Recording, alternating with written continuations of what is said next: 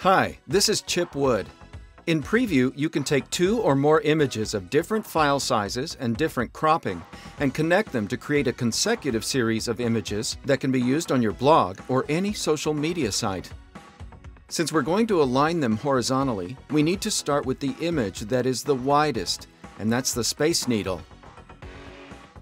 Click on the icon in the upper left, scroll to the thumbnail view, click on the thumbnail, and copy it. Command-C. Now go to Tools and scroll to Adjust Size. Select inches as the unit of measurement. Unlock the icon. We're going to keep the height, but since we're going to have 2 more images after this one, we're going to change the width to 3 times its current value. If you had 2 photos, you would double the width. If you had 4 photos, you'd multiply by 4, and so on. Right now, the width is 15. So multiply that by 3 photos and change it to 45.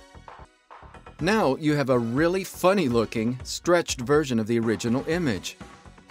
Remember when we copied the thumbnail? Now we're going to paste it in the area at the far left of the stretched image. Command-V. You can still see the stretched image beside the one we just pasted in.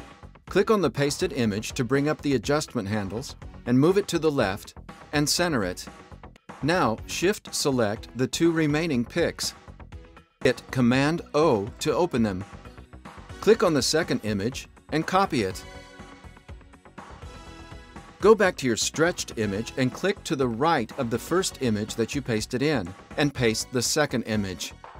Click on it to bring up the adjustment handles and move it into position beside the first image.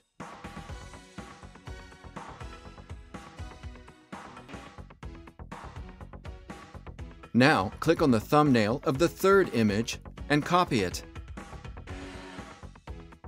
We'll do the same thing as before. Paste it to the right of image 2. This is a much larger file, so let's zoom out a bit. Click on the image, grab the adjustment handles, and position it. Click outside the images.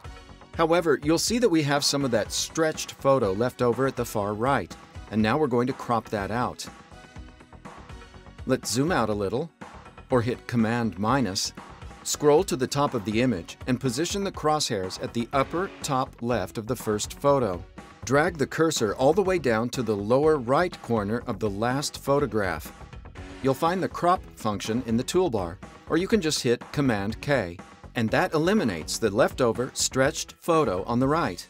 The gray area that you see above and below the new image is transparent and will not appear when you upload this new image to the site of your choosing.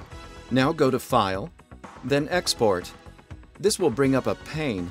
It may say PNG. If so, change it to JPEG. Look at your quality. This is a good size. Give the file a name and hit Save. Collapse this window and open the new JPEG that has appeared on your desktop. Sewing has never been easier.